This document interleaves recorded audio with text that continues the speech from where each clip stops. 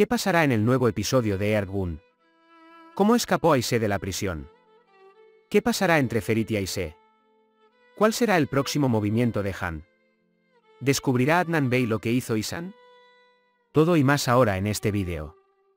Si quieres perdonar a Ayşe, Ferit y tener un matrimonio feliz antes de pasar a nuestro vídeo, no olvides darle me gusta a nuestro vídeo.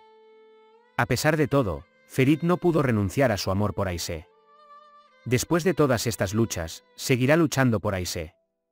Y eventualmente obtendrá el informe de la autopsia de que Ayşe no disparó a Baha. Gracias a este informe, salvará a Ayşe de la cárcel. Sin embargo, aunque Ayşe ama mucho a Ferit, está muy enojada porque no puede creerle. Ferit, por otro lado, aprenderá que no hay nada entre Ayşe y Baha, al contrario de lo que cuentan Han y Baha. Creo que aprenderá esto de los mensajes de voz de Baha que Ayşe encontró en su teléfono. Después de estos mensajes, Ferit hará todo lo posible para que Ayşe se perdone a sí mismo. Como Ayşe Ferit no le creyó, estaba muy agotada y molesta. Sin embargo, sucumbirá a su amor por Ferit y le dará otra oportunidad. Está bien pensar que Ayşe no debería perdonar rápidamente después de que Ferit se portara tan mal.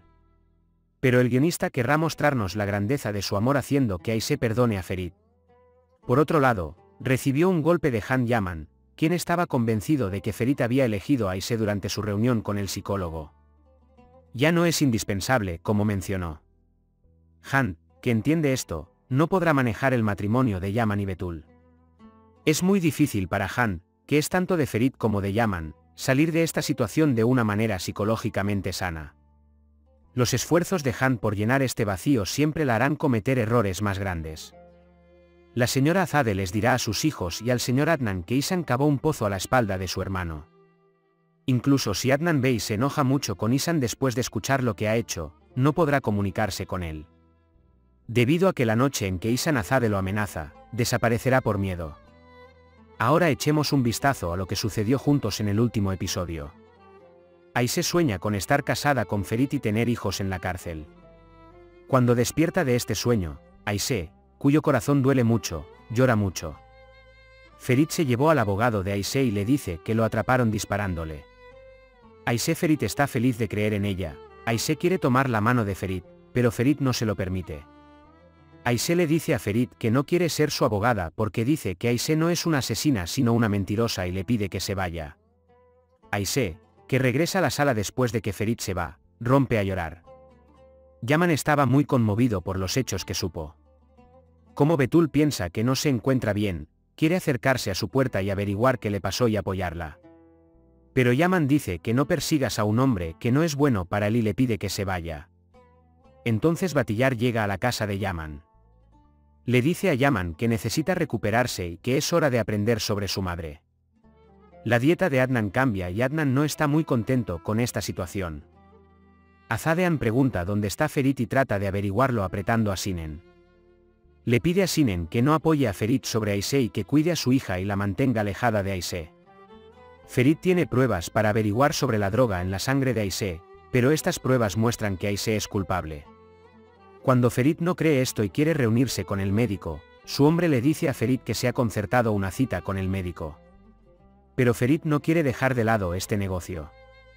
Ayşe no quiere hablar con su amiga que está tratando de acercarse a ella en la sala.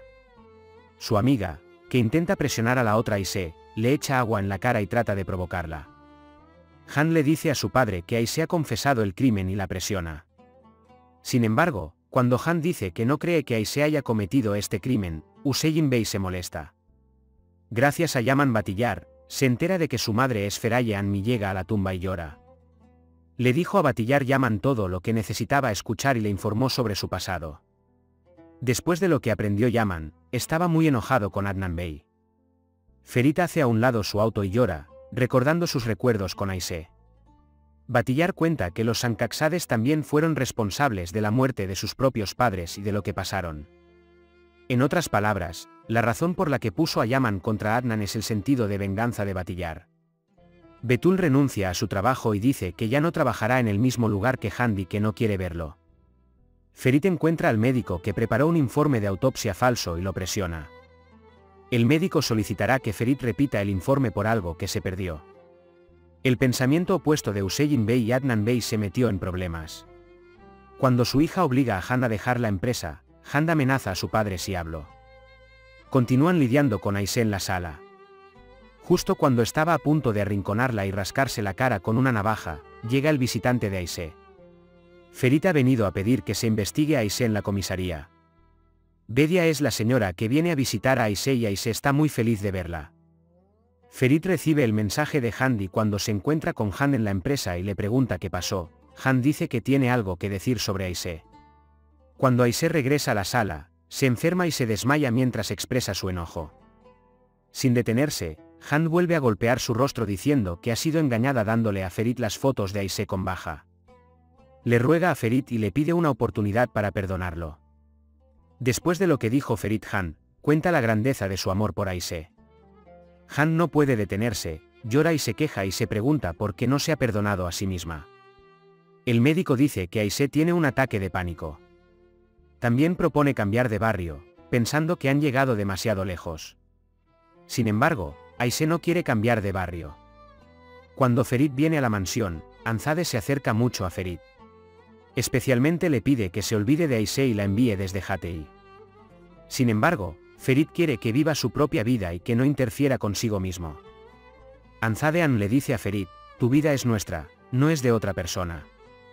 Y especialmente le pide a Ayşe que se divorcie de él y no lo vuelva a ver nunca más. Dice que si no hace estas cosas, lo repudiará.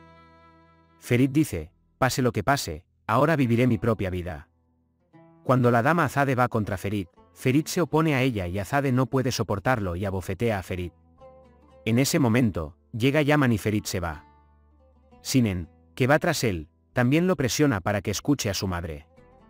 A Ferit le preocupa que todo el mundo deje de darme consejos. Sinen deja a Ferit diciendo que romperán si él no vuelve en sí y se queda con él.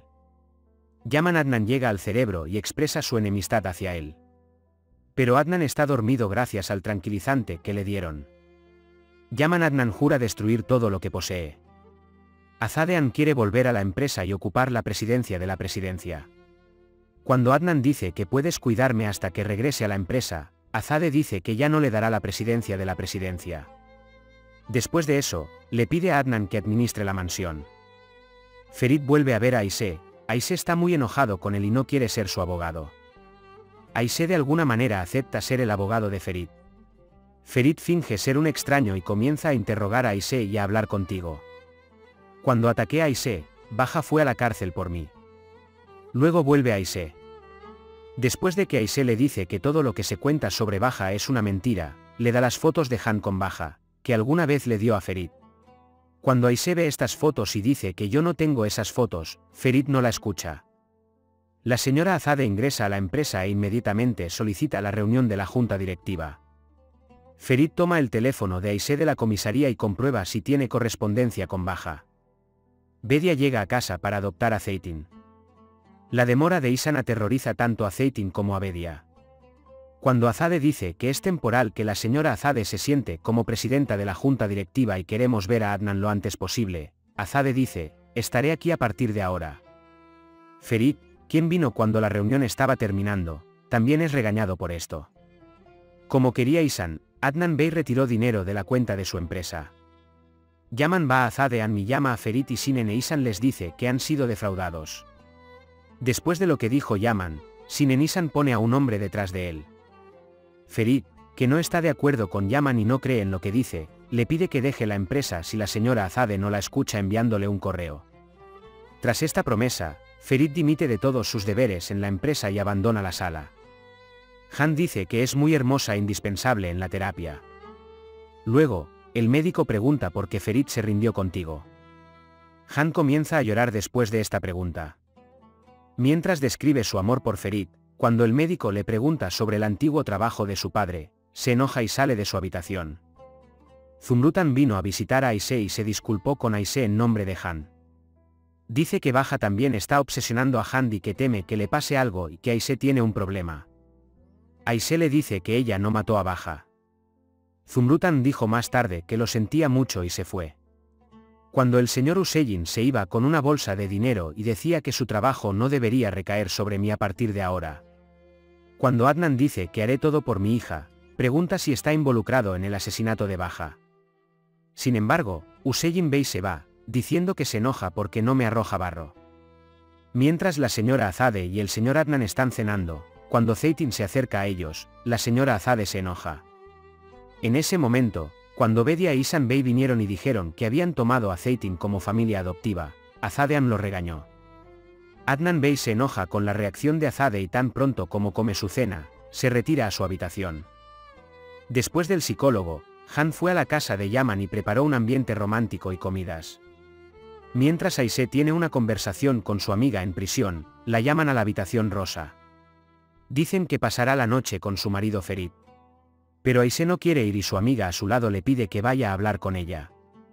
Mientras la dama Azade está sentada en el jardín de la mansión, mientras Ihsan desea buenas noches y va a su casa, la dama Azade dice que no es una buena noche para mí. Y le hace ver el vídeo que Yaman le envió, y luego le dice que le mostrará este vídeo a su hermano y sobrinos mañana. Cuando Bedia escucha que se habla de estas cosas, intenta exprimir a Ihsan y averiguar qué está haciendo. Cuando Ihsan quiere darse prisa para escapar antes de la mañana, Bedia se enoja mucho con él. Cuando Ihsan persistentemente obliga a Bedia a irse, Bedia toma un descanso y le dice que de ahora en adelante, estás solo, no importa lo que hagas, no estamos allí. Cuando Han le dice a Yaman que te quiero como tú me quieres, Han está devastada cuando besa a Han y le dice que no te quiero. Cuando Han, que no puede digerir que Yaman se rindió con ella, comienza a golpear a Yaman, Yaman la bloquea y sale de la casa. Ayşe se acerca a Ferit y le pregunta qué está tratando de hacer. Ferit le pide que diga algo para volver a levantarse. Sin embargo, Ayşe dice que ella dijo todo lo que tenía que decir. Ayşe se vuelve loca cuando Ferit dice algo, te creeré pase lo que pase, y dice que ella es la presa.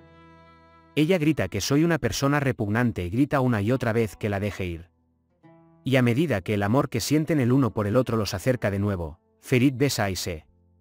Ayşe de repente se aleja y abofetea a Ferit, y luego abraza y llora para que no vuelvas y te olvides de mí. Hemos llegado al final de nuestro vídeo por ahora. También puedes compartir nuestro vídeo con tus amigos para que sigan lo que sucedió en Ergun. Nos vemos en el siguiente vídeo. Cuídate. Adiós.